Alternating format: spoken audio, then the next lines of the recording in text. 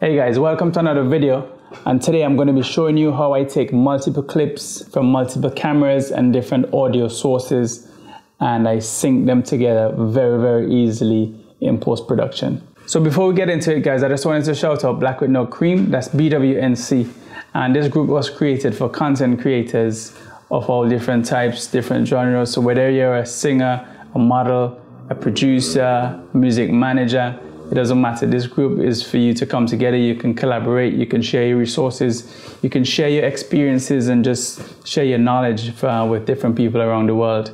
The London chapter had its first meetup a couple of weeks ago, and I'm just going to give you a quick behind the scenes of what we got up to.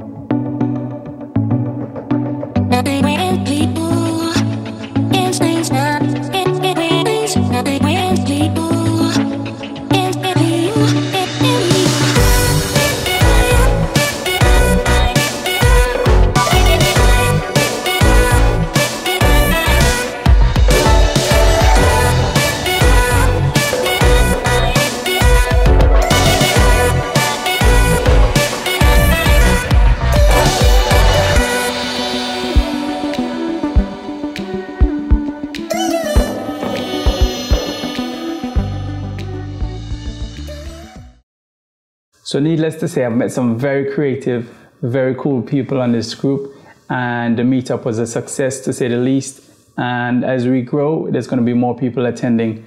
So I'm going to see you at the next one, hopefully. So without further ado, let's get into this tutorial. Okay, so I'm going to introduce you to this bit of software called Plural Eyes, and it's from a company called Red Giant. And they make software for the creative industries. They've got a bucket load of different software for different things, and this actually has helped me out so many times in the past by being able to just come and drop the files in there, it syncs it, and off I go. So let me just open Plural Eyes and show you what it looks like. And this is the interface right here.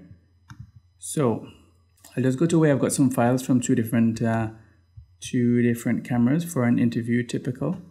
So I'm going to select those files from the A cam and I'm going to drop them in there. Then I'm going to come back to the B camera and I'm going to select those files as well.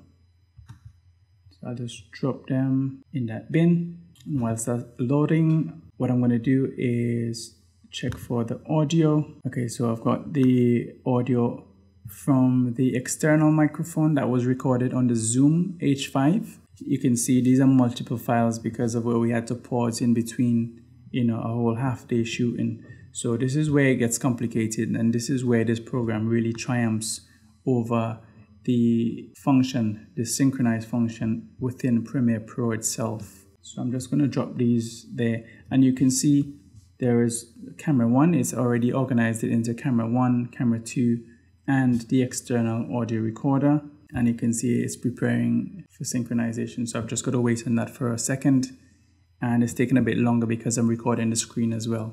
So whilst this is working its magic, I should just say that there are other ways to do this in Premiere Pro by using the multi-camera function and creating sequences, but that, to be honest, is a bit tedious and it takes a lot more time. If you have multiple clips, as you can see here, we have different amounts of clips.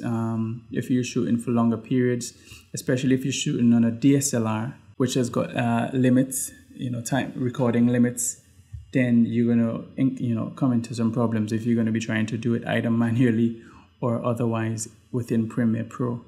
So I'm just showing you an easier way that you can do it.